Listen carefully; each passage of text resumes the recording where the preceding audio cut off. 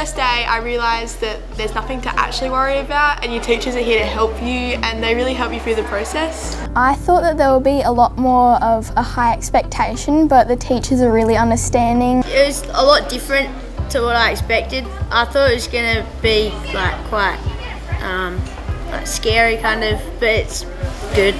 I enjoy it now. The Oval is massive. It's a good area to just hang out with your friends.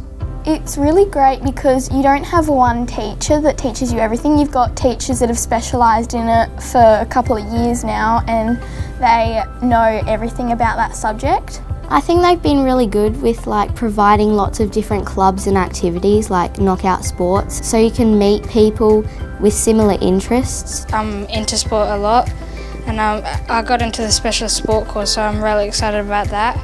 On the transition days we played lots of games that got to know different people from different backgrounds, and even though the camp was later on in the year when we had started school, we got to learn even more and we got to have bonding time with everybody. I liked my first day. It was really interesting to get to know my way around the school. Going to a new school is fun. You get to meet new people, you get more friends, I guess. Yeah, it's not as scary as you think it is. So when we first come, we didn't know many people. We were really scared, but after 2 weeks or a week or so, you just feel normal. It's been really good. I've met some great friends.